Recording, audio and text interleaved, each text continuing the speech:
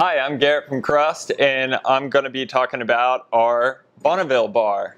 The Bonneville bar is a modern take on a classic handlebar shape. By classic, I mean it has a nice long ramp, which gives you a bunch of real estate to put your hands, which is pretty nice when you're spending a long day holding on to these puppies.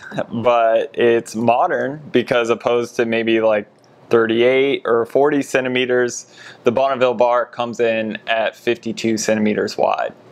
The long ramps on the Bonneville bar means that it'll play really nicely with an old set of non-arrow levers. But if you plan on running an arrow lever on it, us here at Crust think that's totally fine.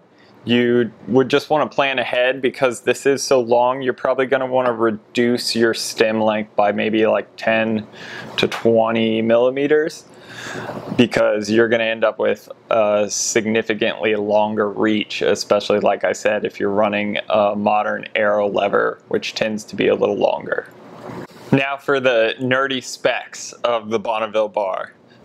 It's made for us by Nitto in Japan. It comes in dull bright or black. It comes in 26.0 dull bright only, or 31.8 black like you see here, or dull bright as well.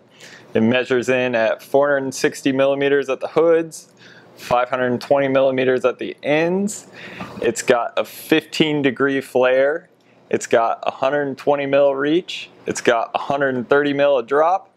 The ends are 20 millimeter internal diameter, so it'll work with a bar end shifter, and each size measures in at right around 426 grams.